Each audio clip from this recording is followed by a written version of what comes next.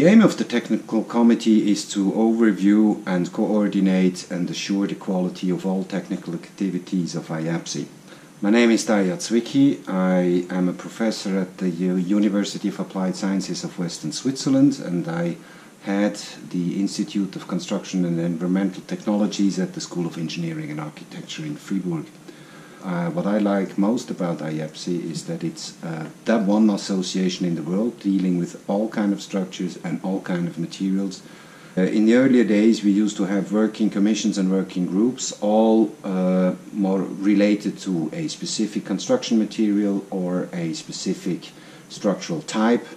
With this new structure we came away from that. We have now 6 commissions that are rather related to different life phases of a structure. Basic requirements and performances, to conceptual design, structural analysis and evaluation, construction methods and processes, and ending with existing structures. And overlapping to those 5 commissions, we have a 6th commission dealing with sustainability.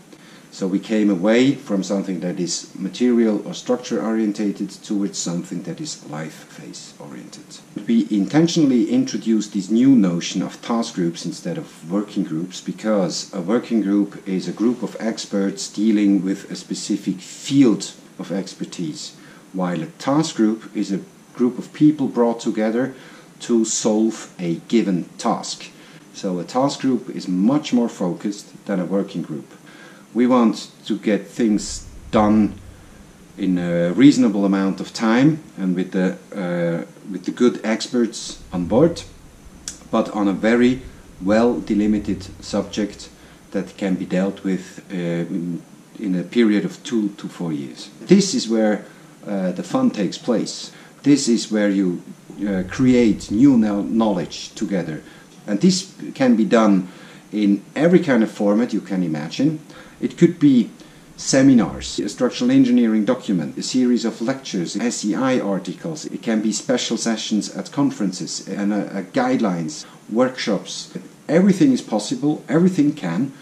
Just think from the beginning on how you wish to disseminate the knowledge in the end.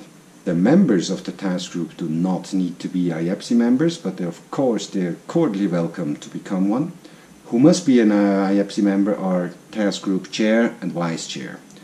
And it's very easy to found a task group, and it's very easy to become a member of task groups. It's essentially filling out a simple form, of which is half a page. You submit it to secretariat, they provide you with a task group number and send you to the correct commission that we think is the most appropriate that the task group is associated to, and then you can start working. My name is Daia Zwicky. I'm the chair of the technical committee of IABSE, and I'm sure you got ideas. So come and join us for a task group or found your own.